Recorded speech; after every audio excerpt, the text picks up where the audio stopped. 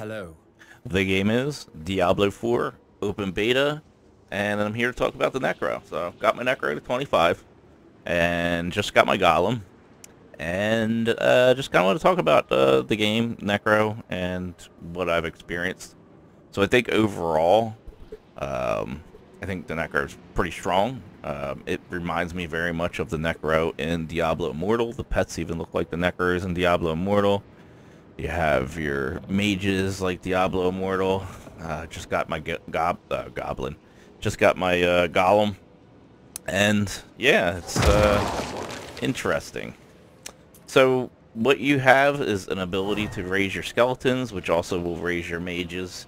And then once everything's raised, when you use a corpse, it'll bring up your priest, and your priest gives everybody like a little buff. What is it? Boom. Skeleton Priest gives, empowering them, gives them 20% damage and healing them for 10%. So it gives them a little heal. So you gotta consume corpses to heal your guys. Now, these guys will take damage, my mages will take damage as they're casting, because that's what type they are. Let me get into them. Well, before I get into that, and then Golem, I just got Golem. That's its own separate key. So now Golems, which I haven't really played with a lot, but, unstoppable, taunts nearby enemies and takes... Oh, so he's a nice tank, basically. He feels powerful. He's like smashing stuff. And it sheds corpses. That's nice. But it takes its own key. So you can't have... in order to have everything out, you gotta use another key, which Necros are already strapped.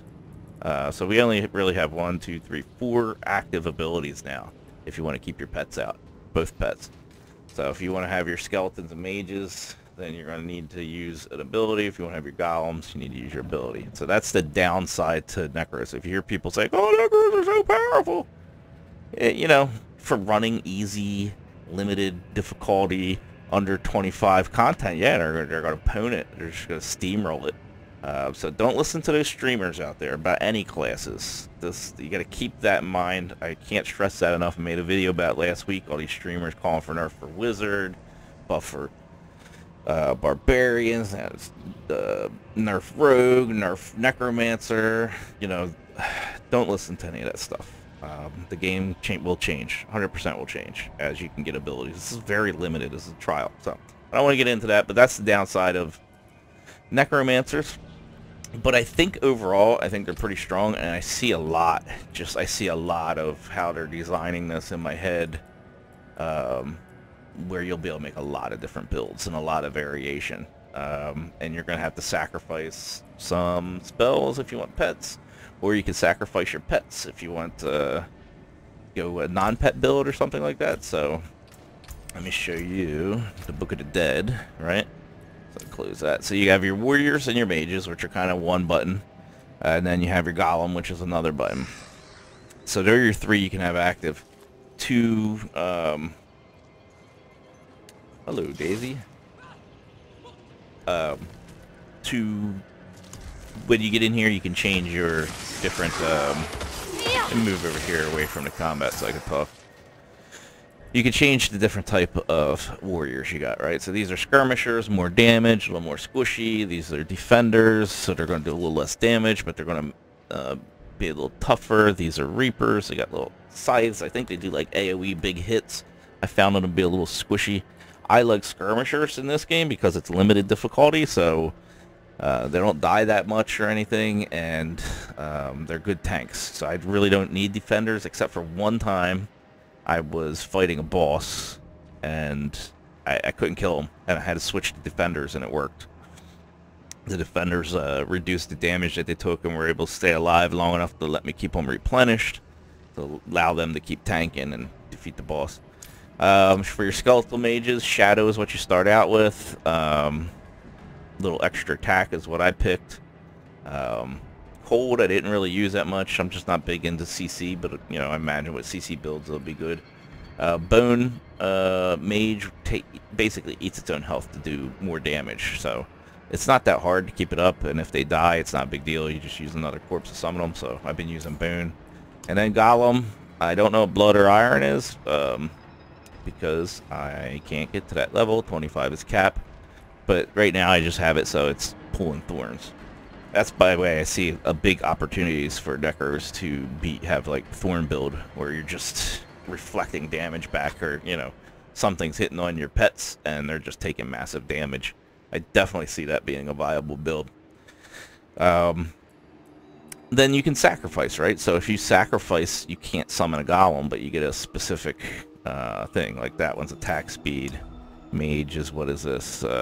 Maximum essence is increased by 15, which isn't a lot.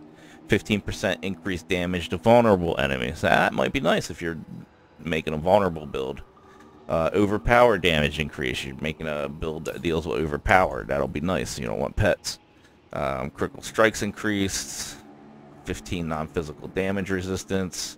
10% increased shadow. So a lot of I see them building a lot of variables and options into this class. I like all the core skills. I'm using Decompose right now. Decompose! Anybody know where that's from? You're an 80s kid if you know where that's from. So I'm using that because I have a legendary that supports it. I'm using Blight because I have a legendary that supports it. But all these were nice to use. My favorite was Sever, Blight, and Bone Spear felt powerful. This is AoE.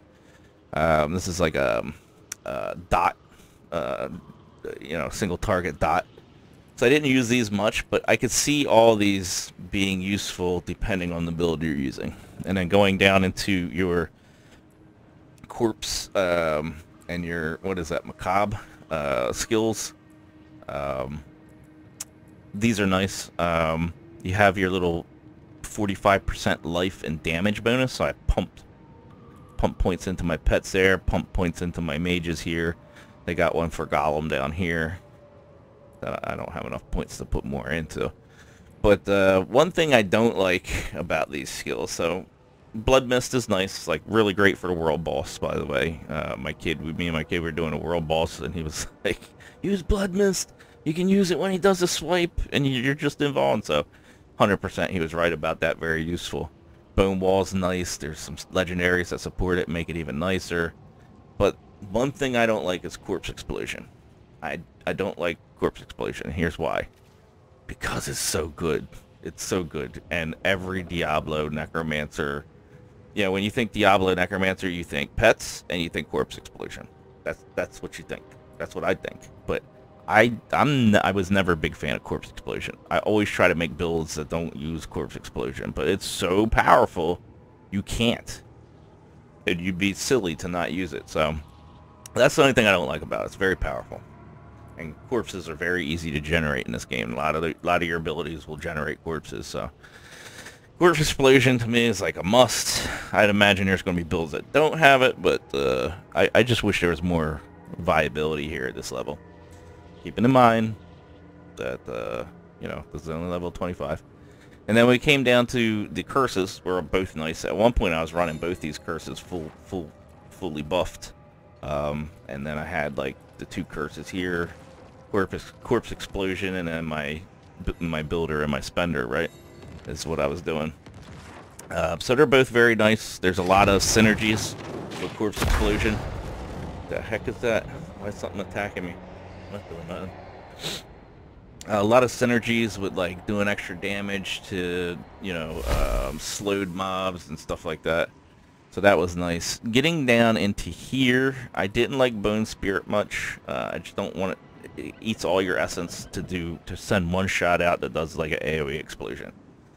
I guess that's probably good. Let me get a drink. My throat's getting really dry.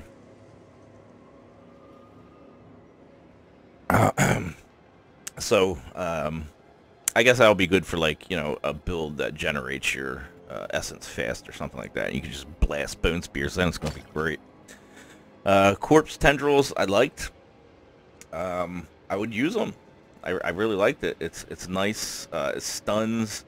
It does damage. There's one in here, I think. Yeah, it's like a guaranteed vulnerable stat, which is rare in this game. Like, it's usually 20% chance to be vulnerable. On the 4th hit, it'll be vulnerable. You know, stuff like that. So Necromancer has a lot of make things vulnerable types. Not a lot, but it has really good make things vulnerable skills, and this is one of them. I don't use it. Limited bar. I don't want to put points into it. I don't use these, which are like, you know, they buff your 3 types of skills, because they're 3 points each, and it's just, you don't have that many points right now. So I would imagine in endgame builds, you're going to be like filling these out, right? Going down to Blood Wave, Army of the Dead, and Bone Storm. I haven't really used Bone Storm. It's an AoE. I don't use AoE. I stay away from mobs, but it looks great. It looks like a lot of damage. 800 over 10 seconds on a 60-second cooldown. Looks great. Blood Wave is cool. I was using that. That's fun. Now that I got my Golem, I probably won't be using it. It just, you know, rolled out a nice little roll of blood, and everything took damage. It was really nice. What I was doing was hitting that, and that'd suck them together, and then I'd curse them, and then boom, I'd do my blood. Well, Golem's where my blood was, so boom, I would do that. So that was nice. Army of the Dead, wasn't too impressed with it at all. The damage it did, or the graphics of it, just really wasn't impressed with it at all. And that's about it. I can't get down here, so that's it. I'll do a little bit of playing around here, and let's go do this event, and then I think I'll end the video just so you can see what the Necromancer's like. I haven't really played with the Golem that much. I like the fact that he's tanky, but as you can see, it's just super powerful, right? I don't got to do anything if I don't want to. You need help. Heal my dude up. Heal my mages. Oh, these guys are down here doing it.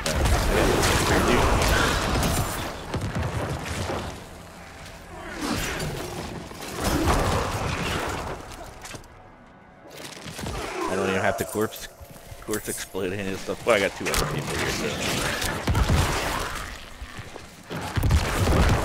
That's corpse explosion.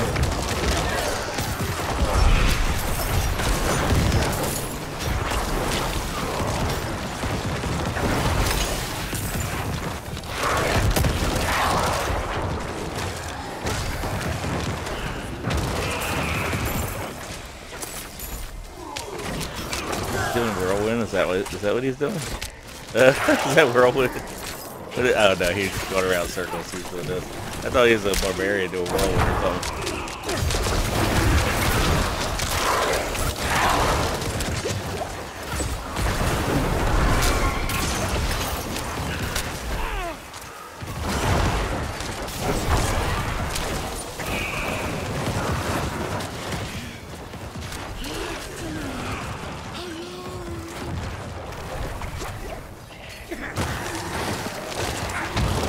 Mages back up.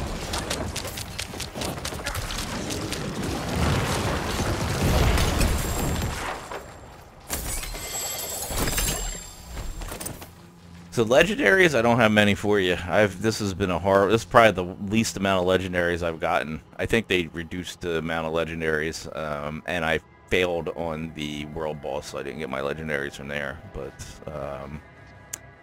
that one I created from the, I think from the dungeons. This one dropped, and this one's my buff to decompose, which is why I'm using that. I think I got 2 in the bank that I don't use, that aren't useful for me. So very minimal legendary drops for me. But even without it, Necromancer's powerful. He'll carry you. You don't need a lot to get him going. At least not at this level. At least not this difficulty. The true test of this game. So I want to touch on everybody, all the streamers calling for nerfs and buffs. They're all crazy. You got one video saying nerf Source. You got one video saying nerf Necros. You got another video saying buff Barbarian. And you got another video saying, but here's the most OP build in the game, and it's Barbarian.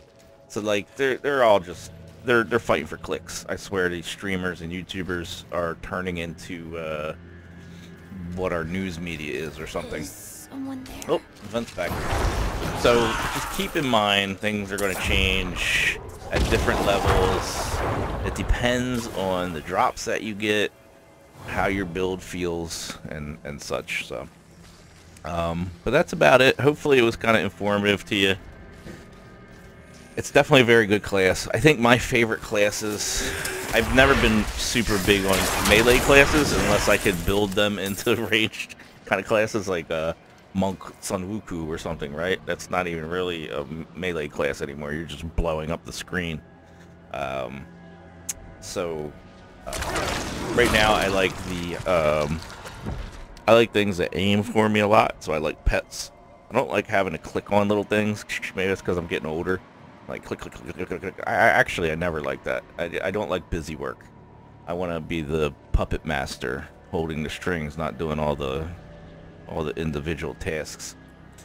So I like pet builds. I like the so I like the Necro. I like the Sorcerer with the turrets, which are Hydras and stuff like that. It's more my style, play style. So kind of happy that they seem to be good, seem to be fun. I did like the Druid though. He had a nice he has a nice earth. His earth abilities are nice. Anyway, hope the video was helpful.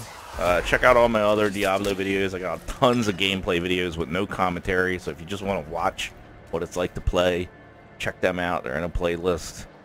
And I don't know if I'll be doing any more videos. I might do a Druid one when I get him to 25. I'm not sure what I'm going to be doing. This might be my last one for Diablo Open Beta. Thank you, and I'll see you in the next video.